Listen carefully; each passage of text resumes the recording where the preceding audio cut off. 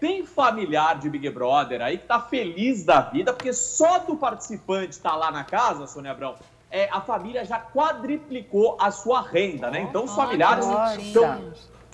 a família tá muito contente. Claro que depois que deixar o reality show vai poder ajudar muito mais, que a gente sabe que tem esse lance aí de Instagram, publicidade, e eles faturam mesmo. Mas eu tô falando do Vyni, Sônia Abrão. Só dele estar participando do BBB, o seu Cícero, que é o pai dele, lá de Crato, que é o município de Ceará, muita gente boa por sinal, ele tá faturando horrores no restaurante que ele tem lá na cidade, Sônia Abrão. Ele foi muito esperto. Como chama a cidade, Bruno? Crato. Crato. No Ceará. Sim, no Ceará. Que legal. Cidadão cratense, quem nasce crato. O seu Cícero explicou pra mim hoje pela manhã. Precisou explicar isso? Precisou? Ele não ouviu, igual o Felipe. Tá bom. Já fui pra geladeira ontem, hein, senhora? Vocês não me persigam, né? Tá bom.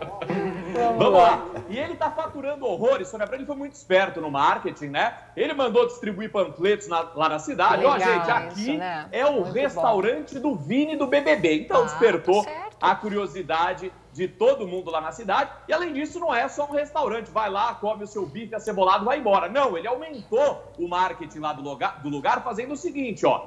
Quem vier aqui ao restaurante, como o restaurante é num lugar adaptado da própria residência dele, já passa a conhecer também o lugar onde o Vyni cresceu, né? Onde o Vyni passou aí toda a vida. Hein? Virou ponto É turístico.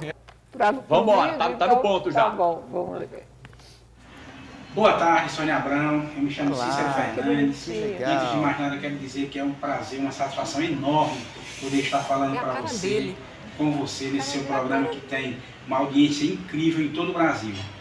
Bom, eu sou o pai do nosso querido Vyni, nosso representante cearense, caribense, cratense do BBB22.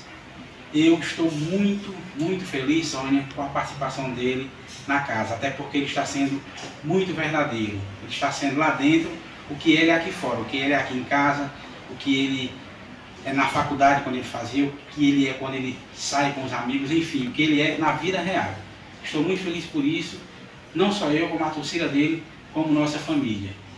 E estou falando aqui, como você pode perceber, do nosso restaurante que aumentou o movimento gradativamente depois que ele entrou na casa do BBB.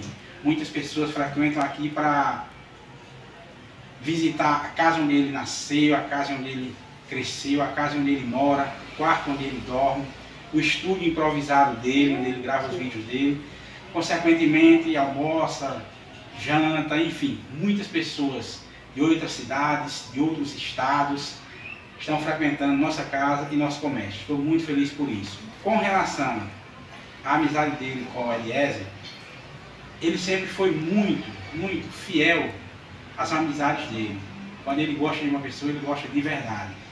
E creio eu que essa amizade vai perdurar quando ele sair da casa também, porque ele sempre foi muito fiel com relação às amizades dele, certo? E isso também me deixa muito feliz. Quero deixar aqui o meu agradecimento por essa oportunidade que você está nos dando de poder falar mais um pouco da vida do nosso querido Vyni, certo?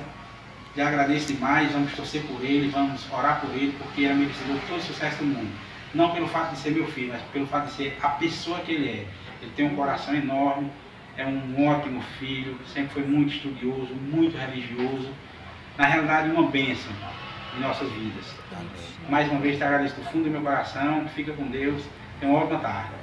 Tá aí, que lindo. Já deu pra gente perceber para quem o Vyni puxou, né? Para o pai, para o seu Cícero aí, porque um é muito parecido com o outro fisicamente. e a doçura é a mesma.